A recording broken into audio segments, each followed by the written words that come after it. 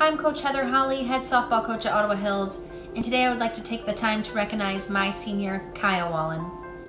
As my first year as head coach, I was super nervous going into this season, but after meeting Kaya, I knew she could be someone that I would look up to, and that the girls would look up to as their team captain.